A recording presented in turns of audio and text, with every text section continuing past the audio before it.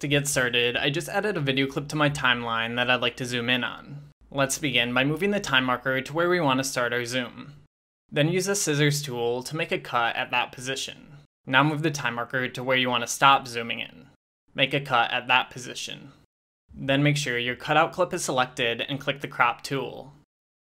In the pop-up, click the Pan and Zoom tab. Now the outer rectangle that says Start is where your video is going to start zooming in from. The inside rectangle that says End is where your clip is going to zoom in to. So select the inside rectangle and drag it to reposition it to where you want to zoom in.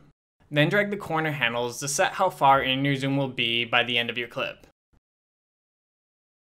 Alright, and now when I play this back, my clip zooms in, but I'm not done yet because I'd like my footage to stay zoomed in for a few seconds. To hold the zoom, move the time marker after your cutout clip to where you want the zoom's hold to end.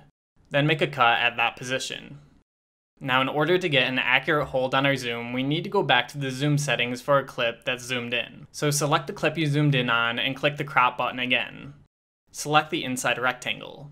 Now you want to remember the ratio so you can set your following clip to it. You also want to do your best to remember where your inside rectangle is in the frame. This can be really tricky and will require some experimentation, but it helps to line up the rectangle with something in the footage that's easy to remember. I'm going to line up this top right corner of my rectangle to the valley between the mountains.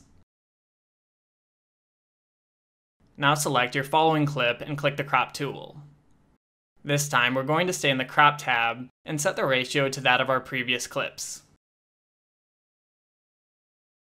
If your ratio changes on its own like mine, just set it to custom and then re-enter it. Now position the rectangle where it was in the previous clip. I'm going to try to get my corner in that valley.